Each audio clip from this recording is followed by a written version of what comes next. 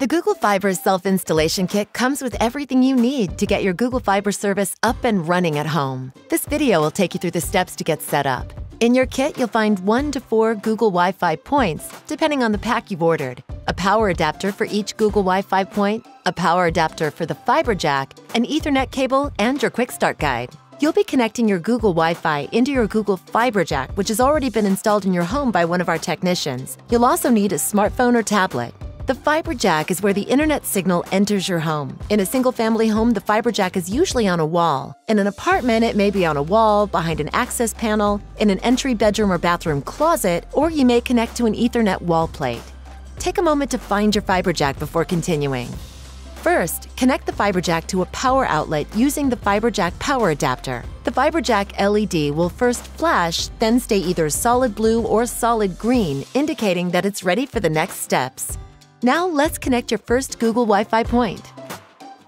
Flip over your Google Wi-Fi and connect the Ethernet cable to the green port on the bottom of your Google Wi-Fi and to the Ethernet port on your Fiber Jack or wall plate. There are 2 Ethernet ports on your Google Wi-Fi, so make sure the one you're connecting to is the green one. Then connect the power adapter cord to the Google Wi-Fi and a power outlet.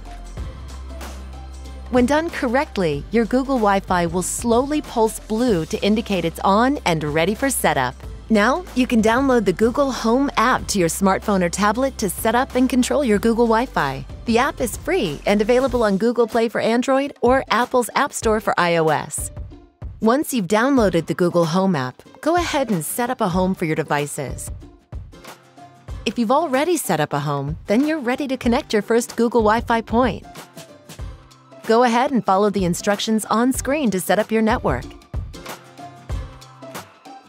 Next, point your phone or tablet's camera at the QR code on the bottom and follow the instructions. For best results, place your Google Wi-Fi points in an open space. The higher off the floor, the better, like this. Then you can personalize your Wi-Fi network name and password. Don't worry, the app will walk you through the remaining steps. If you have any additional Google Wi-Fi points, you can set them up to extend your Wi-Fi coverage. Just remember to tell the Google Home app where you placed your Wi-Fi points. Now you're connected. Your Google Wi-Fi will automatically update to keep giving you the best service and features. The Google Home app includes some features you might find useful, like the ability to select a priority device, pause internet, and more. When you're done installing, you may want to take some time to explore the app. You can also download the Google Fiber app, also free from Google Play for Android or Apple's App Store for iOS. You'll be able to connect with support, view your bill, run speed tests, or view your plan details. Need help? Visit support.google.com/fiber or contact us through the Google Fiber app.